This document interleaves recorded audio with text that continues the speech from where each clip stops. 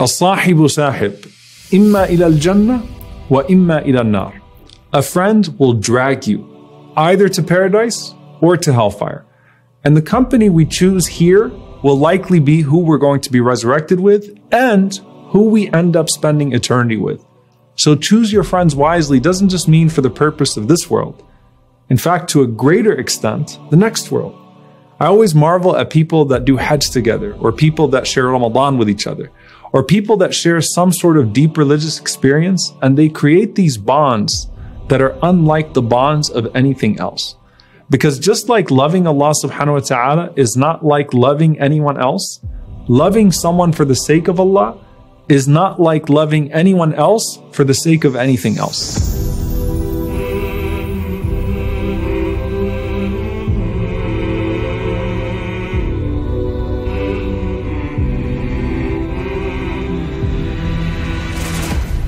Urwa ibn Zubayr radiallahu ta'ala anhu has a very touching story about our mother Aisha radiallahu anha. He says that one day I went to visit Aisha and she was my aunt, and I wanted to ask her some questions. And I found her standing up, praying, and she was reading Quran, and she was reading these ayat, and she would cry and she would make dua. And she would repeat the ayat and she'd cry and she'd make dua. So he said that she was taking so long that I told myself, let me go shop because I have some things to do, and then I'll come back later when she's done. So he said, I went to the souk, I did what I had to do, and I came back after a long time, and I found her reciting the exact same ayah.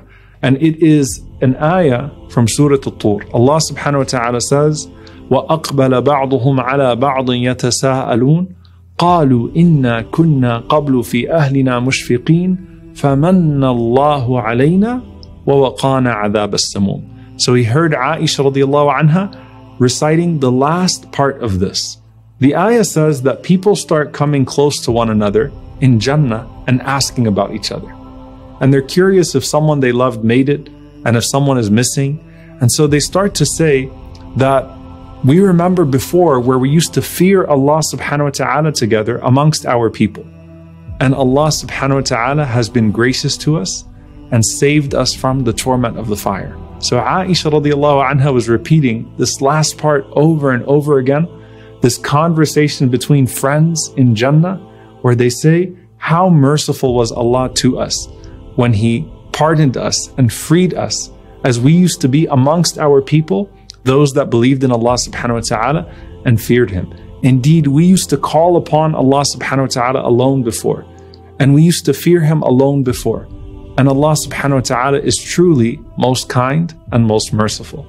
Friends that used to worship Allah together knew that they were strangers together in this dunya, and now they're celebrating being the only people in paradise, because all of the people of paradise are people who were righteous even when they were in the midst of great wickedness. And so these conversations start to unfold. And the Prophet ﷺ, he said, when the people of paradise enter it, then friends that used to worship Allah subhanahu wa ta'ala together, they'll start to long for one another. And so what happens? The couch of one person will move to the couch of the other, and Allah subhanahu wa ta'ala will bring them close together, and they will meet reclining on their couches, remembering their days. And a person will say to his friend, do you know when Allah subhanahu wa ta'ala forgave us, like when this was unlocked for us? And the friend will reply, on such and such day and in such place, we called upon Allah subhanahu wa ta'ala and He forgave us. So as you're looking back with each other, what do you think was the moment? Was it Laylatul Qadr? Was it the 27th night in the masjid together? Was it Hajj together? When was it that Allah subhanahu wa ta'ala forgave us?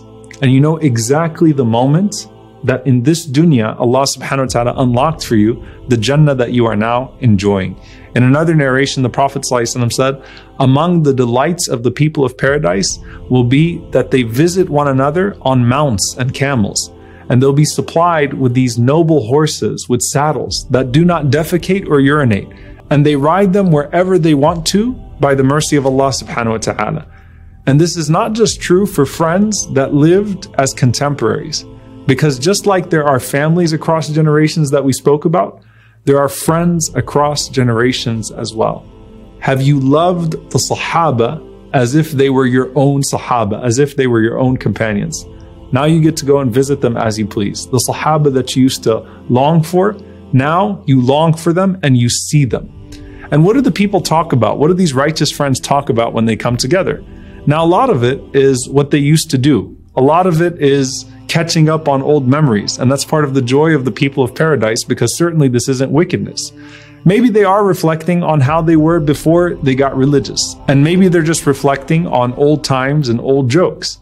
But righteous friends also discuss things that they used to discuss in this life.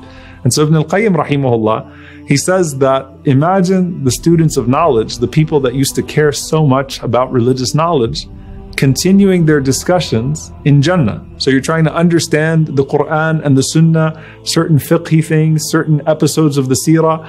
You're trying to get all of that in Jannah together, and you're continuing that discussion there. Except now, when you want to know if a hadith is authentic, you walk over to the narrator, who's literally right there.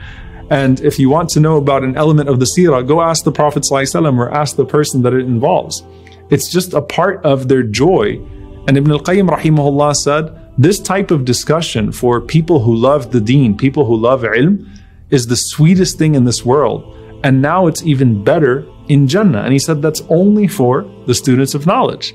And subhanAllah, there's something very beautiful here that the Prophet ﷺ said, that circles of knowledge are gardens of paradise in this earth. And now those circles of knowledge are continuing literally in the gardens of paradise. Now, unlike family, when it comes to friends, sometimes you have some friends that are not just going to be on a different level in terms of paradise, but you'll have some friends that are in hellfire. And it's not like you all get joined together by virtue of one person being in a particular part of paradise. However, intercession is still a thing, and you want to be a person who is interceding, not being interceded for. And the Prophet ﷺ, he said that there are some people who will enter into hellfire and they will remain there, never dying and never living. But there are others who will enter hellfire because of their sins, and they will be burnt inside of hellfire until they turn like coals. And then permission will be granted for shafa'ah, for intercession. And they will be brought out of it in groups, and they'll be spread over the side of the rivers of paradise. And then it will be said, Ya Ahl al-Jannati afidu alayhim. O people of paradise, pour water on them. And so some of the people of paradise will come, and they'll pour water on those people, and they will grow like seeds in a valley after a flood. And the Messenger of Allah ﷺ, he said, verily there are some people who will be brought out of the fire having been burnt all over except for their faces. And they will enter paradise with all traces of the fire removed after their friends pour water on them.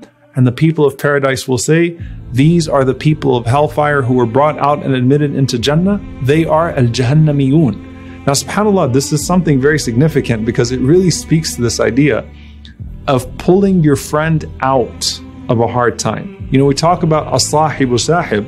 A friend is someone who drags. Don't just be someone that hangs out with righteous people that can drag you right, but also think of how you can save others. And the reward, the tremendous reward of being a source of hidayah, being a source of guidance for others, while seeking the best companions who are upon guidance your entire life, looking for the effect that they have upon you in this dunya, and looking for their possible intercession to at least elevate you in paradise. And that's why the Prophet ﷺ said, adhere to the jama'ah, adhere to the community, beware of separation, for indeed shaitan is with the one who is alone, and he is further away from two. Whoever wants the best place in paradise, then let him stick to the jama'ah, let him stick to the community. And so if you want the best companions of paradise, then love and follow the Prophet ﷺ and his companions as if they were your contemporaries.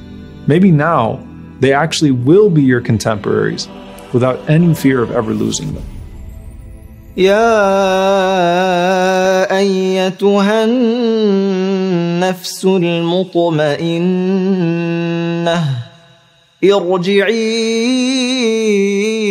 إلى ربك راضية مرضية فادخلي في عبادي وادخلي جنتي.